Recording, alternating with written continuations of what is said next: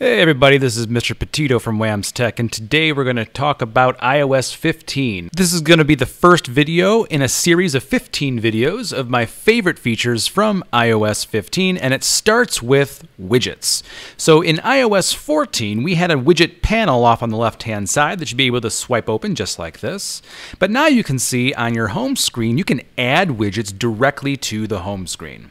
When I long press on any of those widgets, I get some options, being able to edit them or being able to remove them altogether. And if you'd like to add new widgets, simply slide over to the left, long press anywhere you'd like in the middle, and in the top left corner you see there's a new add button. I'll click on the add button, and I can scroll through my list of widgets until I find one that I want to add to my home screen. So maybe I'd like to add the mail widget to my home screen. You see there's two options, either small or large.